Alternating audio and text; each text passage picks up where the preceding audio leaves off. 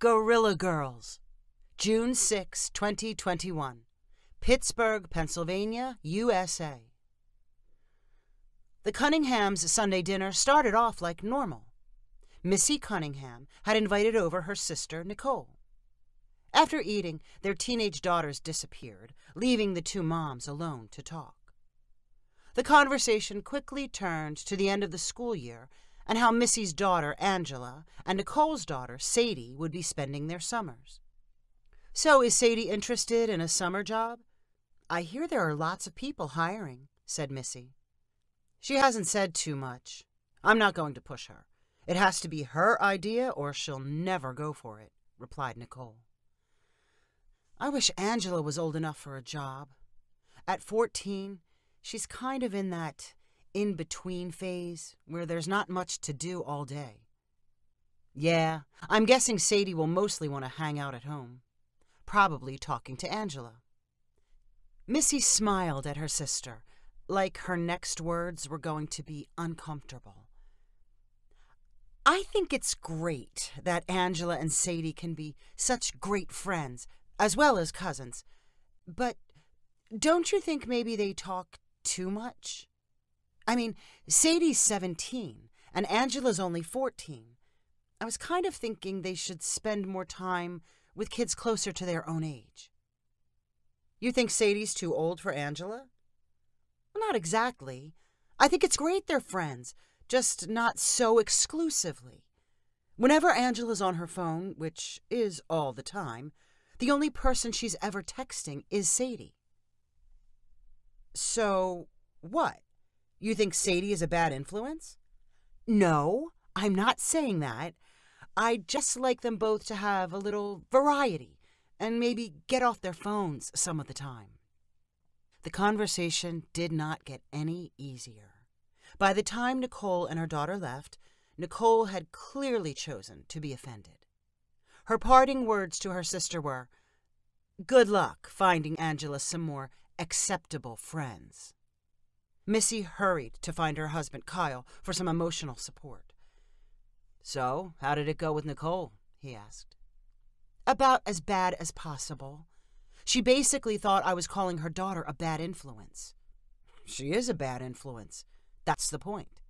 We don't want Angela talking, dressing, or acting like her." "I know, but I can't just come out and say that." "And maybe if her mother would limit the time Sadie was on her phone, our daughter wouldn't constantly be in her room, shut off from the rest of the world," Kyle added. "I know. I tried to talk about the phone, but I don't think Nicole cares. All Angela wants to do is watch stupid videos, filling her head with garbage. I wish we could turn it off." I know. But we can't just tell her to quit. We need to replace it with something. And I think I have an idea." "What idea?" "Maybe I can get her interested in the zoo again, like when she was little. It's close enough to walk. It's outside. I can talk to some other moms and see if I can get their daughters there too." "Like a play date?" "Yeah, kind of. But don't you dare let Angela hear you say that. If we convince her it's fun, she could do it all summer. We can get her a pass. I would have loved it when I was her age." "You really think so?" "Yeah. It's sort of like hanging out at the mall, and I loved hanging out at the mall. I guess it's worth a shot. I can't wait to see what your daughter thinks." Angela's mom had lots of fond memories of pushing Angela's stroller through the zoo and meeting up with other parents. She called around and talked to friends, some of whom she had not contacted in years, and explained her zoo idea. A handful of moms seemed interested, so she acted especially excited when she shared the news with Angela. "Why would I want to go to the zoo?" Angela immediately replied. "And you expect me to hang out with people I don't know?" "You do know them," argued her mom. "I haven't talked to them for like 10 years. Why can't you just leave me alone? Is this because you don't want me talking to Sadie? She told me what you said to her mom." "Sadie's fine. I just thought you'd like a few more friends and a cool place to hang out. The zoo's lame. You can go yourself if you want. I already told people you would be there. Can't you at least give it a try? Why didn't you ask me first? No, I'm not going. Despite her protests and claims she would never go to the zoo again, on the appointed day for her meetup with a new friend group, Angela walked the half-mile with her mom to the zoo entrance. Angela refused to acknowledge what a beautiful day it was and stayed silent when her mom speculated about which animals would be active that morning. But when they reached the ticket window and Angela's mom bought a season pass for her, Angela accepted it without any protest. "Shall I come in with you?" asked her mom. "No, you don't have to babysit me," replied Angela. "The other girls are supposed to be near the entrance at 10 a.m. I'm sure you'll recognize them." "Fine. And when you're done, you can either walk home by yourself or text me and I'll meet you right here." "Okay, I got it." Angela's mom gave her a hug, and then Angela wandered through the admission gates, showing her new season pass. She kept walking until she could not see her mother, and then leaned against a wall, watching for the girls who were supposed to join her. After about 2 minutes, Angela made the snap decision to keep walking. If she was forced to spend time in the zoo, why not do it alone? That way, she would not have to make small talk with kids she barely knew. She would probably be left out of most conversations anyway because she had to assume that the other girls were already good friends with each other. Angela followed the shady path toward the animal exhibits, trying to act like she was not necessarily alone or looking for company. She knew the layout of the zoo well because she had visited hundreds of times as a kid. Although she was not headed anywhere in particular, Angela found herself following the route to her favorite exhibit, the gorillas. When she was little, she was fascinated by the way they walked and how they would come right up to the glass barrier and look her in the eye. When she rounded a corner and got her first look at their enclosure, she felt a tug of old memories. Close to the main viewing area and the broadest length of viewing glass sat most of the gorilla family. A crowd of zoo visitors gawked at them and took pictures. Some of the humans waved their arms and made funny noises, trying to get the gorillas to react. Angela watched the crowd for a few minutes and then moved on to the much smaller viewing areas located away from the main walking path. There, she found one of the younger gorillas, covered in black hair and lying alone next to the glass. "Hi there," said Angela, shuffling close to the lone gorilla. "Looks like no one's very interested in you. I know the feeling." The gorilla turned its head and locked eyes with Angela, as if it were agreeing with what she had said. Angela leaned down and sat on the low ledge at the bottom of the glass. The gorilla scooted closer to her. "I'm Angela. What's your name?" The gorilla put its hands against the glass. Angela laughed and did the same thing. "So why aren't you with everybody else? Your mom probably wants you to do a bunch of stuff you don't want, huh?"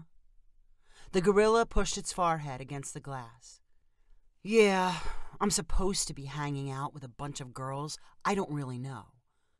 They'd probably hate me. Hey, I've got an idea. You want to see something cool?" Angela pulled out her phone and searched for gorillas on YouTube. She played one of the videos that came up, which showed a group of wild gorillas playing in a forest. Angela turned the phone around so her new friend could see. As the video played, at first the gorilla acted a little scared. Then it became mesmerized. Angela smiled as she watched the gorilla's reaction. "Pretty cool, huh?" said Angela. "Those are gorillas who aren't in zoos. You want to see some more?" Angela found more videos and played them. The gorilla kept her eyes glued to the phone, even as she chewed on stalks and vegetables for lunch. Zoo visitors who happened to find Angela interacting with the gorilla thought the scene was a little strange, but mostly ignored it. Time passed quickly for Angela. When she finally paid attention, she realized that 3 hours had gone by. "Maybe I should go," Angela said to the gorilla. As she got up to leave, the gorilla pounded the glass in protest. "I promise to come back and see you real soon," said Angela. The gorilla kept pounding. "I promise," repeated Angela. "I'll probably be here tomorrow." On her way out of the gorilla exhibit, Angela stopped to look at a chart showing pictures and names of the gorillas currently on display. She instantly recognized her new friend, who was named Amari. Angela strolled past her second favorite part of the zoo, the wildcats, and then strolled home. Her mom was waiting to eagerly ask questions. "So, what did you think? Did you make any new friends?" "Yes, but not with the girls you were planning on. They never showed up. So I talked to a different girl." Angela's mom smiled and tried not to look judgmental. "Oh, that sounds nice. Who's the new girl?" "Her name's Amari. She's younger than me, but she's still really cool." "Oh, younger than you? And she likes the zoo?" "I guess so. We're supposed to meet there again tomorrow." "That's great! A new friend. Fresh air. Aren't you glad you went today?" "I guess so." Angela returned to the zoo the next day and the day after that. Soon, it was the only place she ever wanted to go. She did not share many details about her new friend Amari, and Angela's parents tried not to push too hard for information. But they did notice that Angela seemed a lot happier and energetic, although she had taken to wearing mostly black clothing. Her parents decided that Amari was a good influence on Angela, and although they wanted to meet her, they stayed satisfied with Angela's explanation that Amari was shy around other people and would have a hard time coming over to their house if Angela invited her. Angela's visits to the zoo became so routine that Amari was always waiting for her next to their glass viewing window. Angela showed videos she thought Amari would like. Some were of gorillas, but most simply showed humans doing silly stuff. Amari always had a stack of vegetables ready so she could snack while binge-watching. If other gorillas happened to wander over while Angela and Amari were together, Amari made threatening noises and did her best to chase them away. Angela would hide her phone and not let the other gorillas see. She copied the same threatening facial expressions made by Amari. A month into the summer zoo season, Angela's mom picked up an unexpected call originating from the zoo. She answered and tried to sound polite.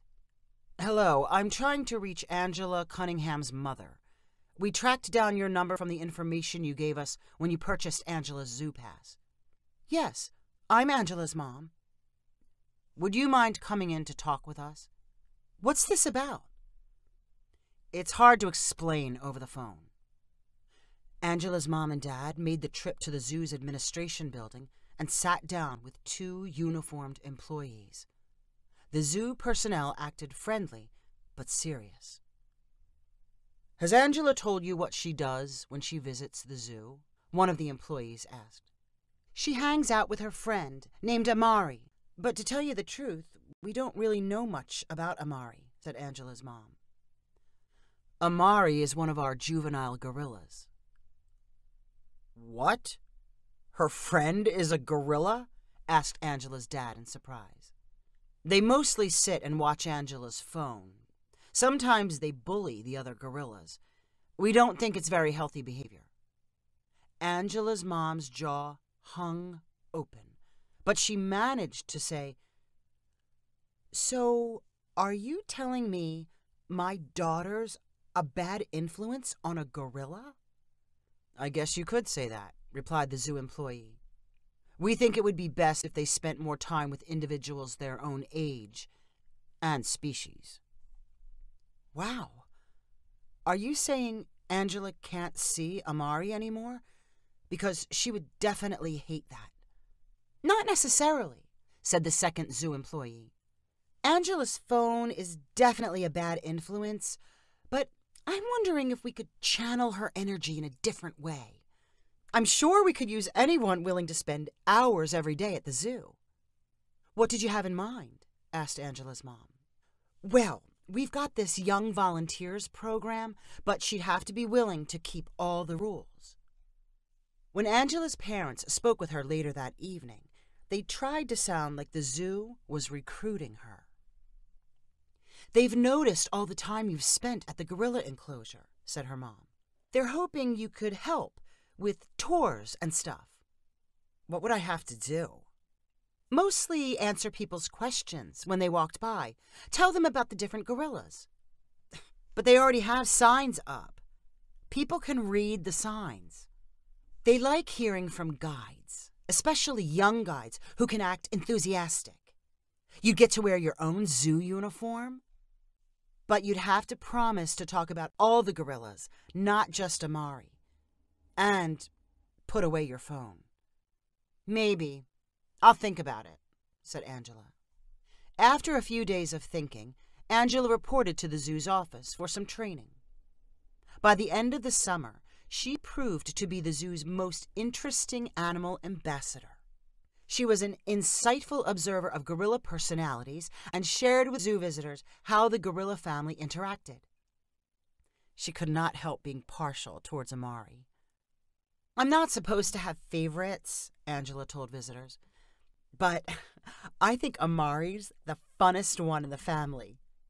Be sure not to show her your phone. She's a total screen junkie and instantly gets addicted to devices."